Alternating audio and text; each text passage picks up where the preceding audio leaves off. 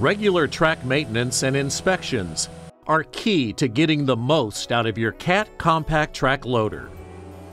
A daily inspection is important before you begin your workday.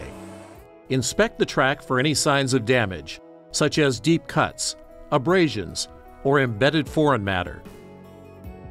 Inspect the sprockets for wear. Periodically measure the sprocket as specified in your operation and maintenance manual.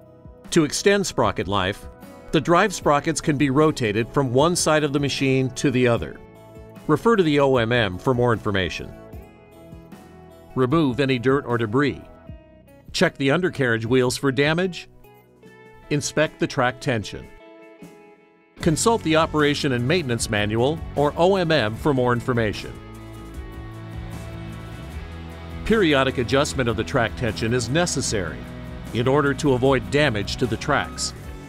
Maintaining the tracks at the proper tension will maximize the service life of the undercarriage components. Do not over-tighten the tracks. Tracks that are too tight can cause premature failure of the tracks. Tracks that are too tight can cause power loss and bearing failures. Tracks that are too loose increase the possibility of the track derailing or the drive lugs misfeeding on the drive sprocket.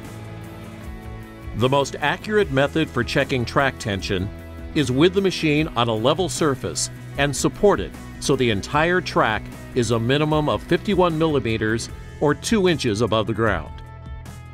To check the track tension on the job site, first drive the machine in reverse to release any tension in the track system.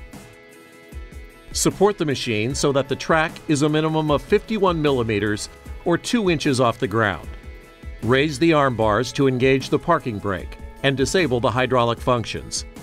With the aid of a second person, measure the track sag at the middle of the track roller.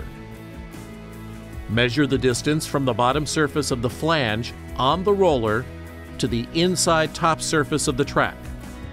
Refer to your OMM for the proper specifications for your machine model. To adjust the track, remove the access panel on the side of the undercarriage. Pressurized grease in a cylinder is used to provide tension on the track. Use a grease gun in order to apply grease to the grease fitting on the cylinder. The track will be tightened. Recheck the track tension.